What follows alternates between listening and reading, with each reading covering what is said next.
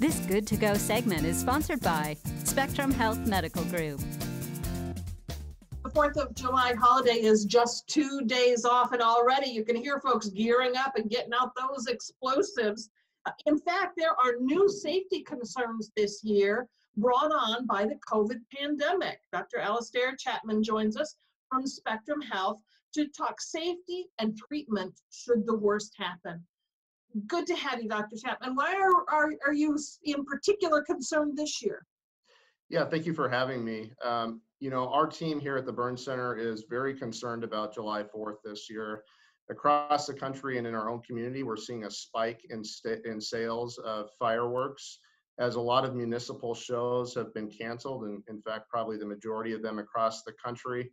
Folks are taking celebration into their own hands, and we want to play a part in encouraging people to do this safely, and also to understand the risk associated with doing these kind of events at their home on their own. Yeah, because in a good year, when there's not some kind of a pandemic bearing down, there are concerns and real ones about burn injuries, right? That's correct. That's correct. At the Burn Center here at Spectrum Health, we take care of patients across West Michigan and even into the Upper Peninsula.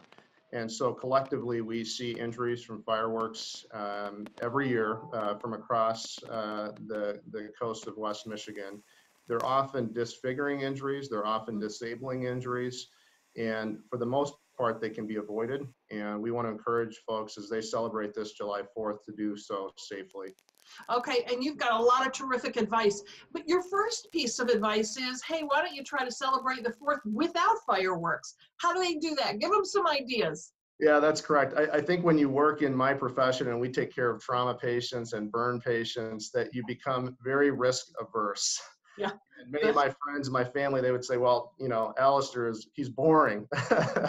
But when you see what we see come through the doors, you come up with alternative ways to celebrate. So, we encourage folks to use glow sticks, to use noisemakers, to enjoy family and friends. But fireworks can be very dangerous.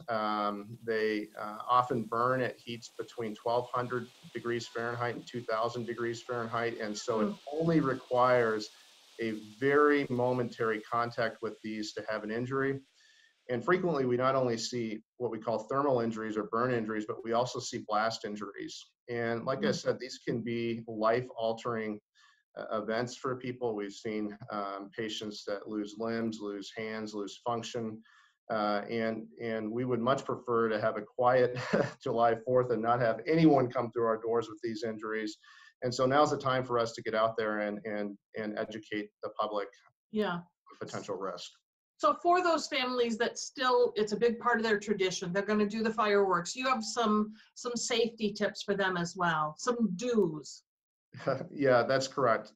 Usually I would encourage folks to have the most experienced person igniting those devices if they're using fireworks.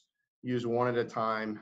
We recently even had a patient that ignited an entire package of sparklers, and traditionally sparklers are assumed to be a safer firework, and when you ignite those together, the effect becomes amplified, and that person sustained a very severe burn to their hand. So one at a time, the most experienced person, but truthfully, I would encourage folks to come up with an alternative. And then if someone were to sustain an injury, a burn or worse, first aid, what do they do? Yeah, so I think the most important thing to do is to first stop the fire or the flame or whatever's causing the heat. A bucket of cold water, like you mentioned, is important. And then following that, I would go to your local emergency department. We're prepared to take care of these patients. This is what we do day in and day out.